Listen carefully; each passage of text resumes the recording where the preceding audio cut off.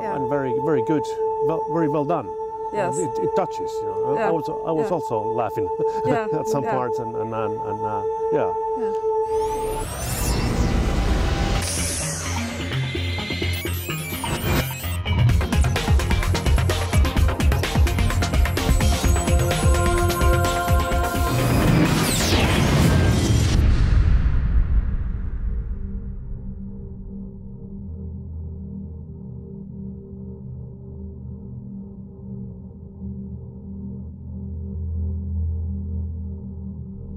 Over its lifetime, Hubble has inspired new thinking about the universe and contributed to more fields within physics and astronomy than we could ever have imagined. But Hubble has also become an icon of discovery, of human achievement, and of culture, and has been the inspiration for artistic work that goes beyond the science.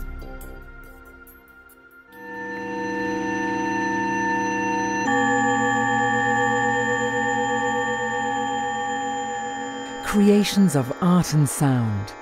Creations like Tim Otto Roth's Heaven's Carousel, premiered in March 2014 at the 4th Hubble Space Telescope Conference at the Accademia dei Lincei in Rome. What's the point? You see it glowing, but finally you will see or will hear that there are sounds coming out. So what I'm doing, I'm translating light physics into acoustics. So imagine, that's a simple experiment of the Heaven's Carousel. You hear the stars, the galaxies up on there.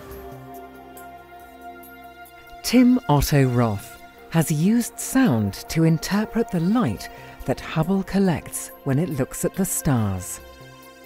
This allows us to explore the physics of light with our ears and follows an ancient tradition of linking music to astronomy.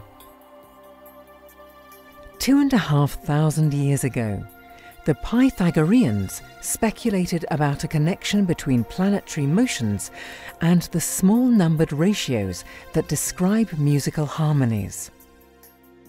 These ratios form the foundation of Western music, and the mathematics of this harmony of the spheres was even used by the renowned astronomer Johannes Kepler. More recently, in the 1800s, Christian Doppler wondered whether the effect that he observed in stars, and which would later bear his name, could be demonstrated with sound. And so it was. First using a brass band on an open railway wagon, and then later by the Heaven's Carousel. The Doppler effect causes a shift in the observed wavelength of radiation if the source of the radiation and the observer are in motion relative to each other. Now in this simulation we have a light source moving to the right. So to Alice, sitting on the right, the source appears bluer because the wavelengths are compressed. But Bob on the left sees redder light because the wavelengths are stretched. The light is blue or redshifted. The same thing happens to sound. As the train with the brass band passed the audience, they would have heard the pitch changing from higher to lower.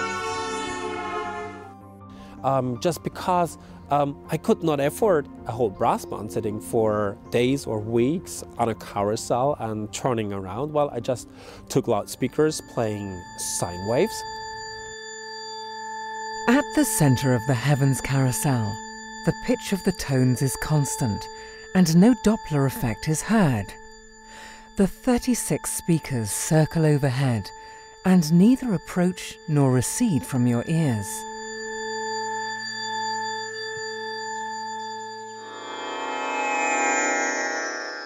As you move out from the center, the effect becomes steadily stronger.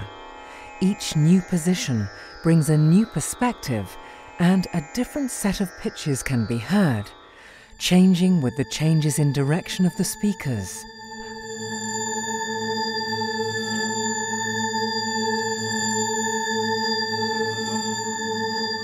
Wavelengths are stretched as the speakers recede and compressed as they approach.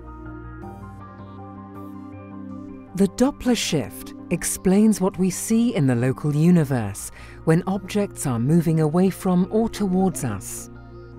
This is one way that astronomers have detected exoplanets orbiting nearby stars. But this effect also has a cosmological cousin, a form of redshift that allowed Hubble's namesake, Edwin Hubble, to discover in the 1920s that the universe is expanding, a discovery that revolutionized our thinking about the cosmos. Space itself is stretched as the universe expands, and stretched with it are the wavelengths of light from distant galaxies. The more distant a galaxy, the more its light waves are stretched as they travel across the universe, and the redder its light appears. This is the cosmological redshift.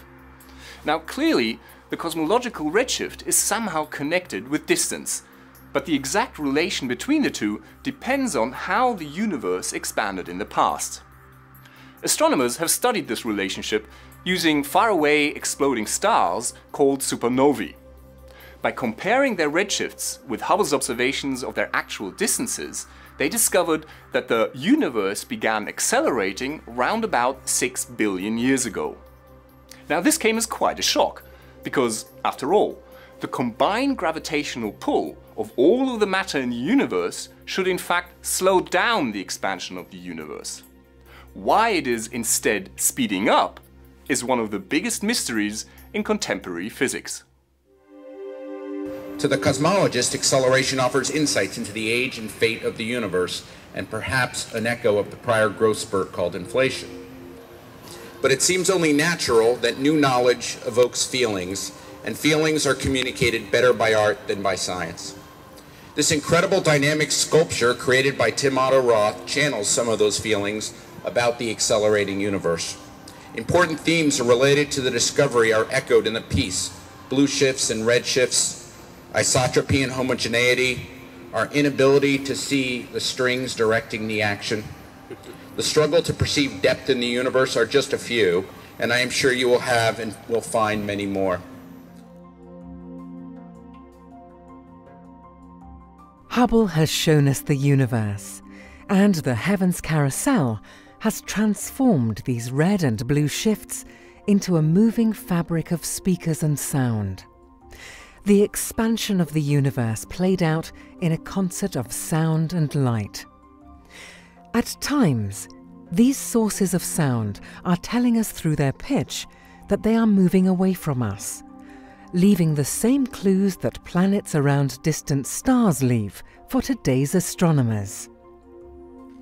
And at other times, a high pitch and dazzling ice blue transitions to a deep red and a pitch almost too low to hear, making us feel like an observer of cosmic time, listening as the universe expands and its contents accelerate away from us.